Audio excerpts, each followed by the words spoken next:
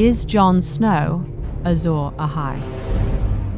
Jon Snow's resurrection shook Game of Thrones fans last season, not just because he's now alive, but because it points to him being Azor Ahai himself, the prince that was promised. According to Game of Thrones lore, thousands of years ago, a great warrior named Azor Ahai, who with his mighty sword Lightbringer defeated the great others and pushed back the darkness, restoring peace to the realm. Azor Ahai is said to be reborn amid salt and smoke. At the end of Season 5, Jon Snow's wounds are said to be smoking, as Bowen Marsh stands before him with salty tears running down his cheeks. And Aemon Targaryen says he must have dragon blood. Legend also says Azor Ahai is born beneath a bleeding star. In the Tower of Joy flashback, we see Ned Stark placing Dorne, the famous sword of House Dayne, at the foot of Lyanna's bloody bed after killing Sir Arthur Dayne, Dorne's original master. Dorne is said to have been forged from a falling star, which gives House Dayne its sigil of a sword and a falling star.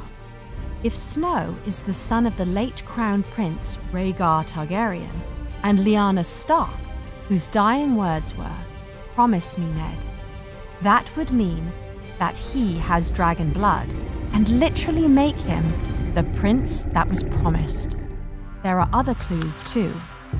In the ancient books of Ahai, from over 5,000 years ago, Azor Ahai is to be reborn again as a champion sent by R'hllor, the Lord of Light. In A Dance with Dragons, Melisandre says, "I pray for a glimpse of Azor Ahai, and R'hllor shows me only snow." In the same book, Jon Snow has a dream where he has a fiery red sword in his hand. Lightbringer could very well be House Dayne's legendary sword Dorne, whose name has significance.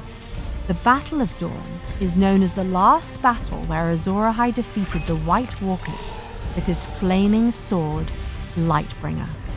The book series that Game of Thrones is based on is called A Song of Ice and Fire. If we think of Rhaegar Targaryen as the Fire Prince due to his dragon heritage, and Northern Lyanna Stark as the Ice Princess, then it makes sense that Jon Targaryen is the hero Azor Ahai, who will ultimately defeat the White Walkers, the true embodiment of a song of ice and fire.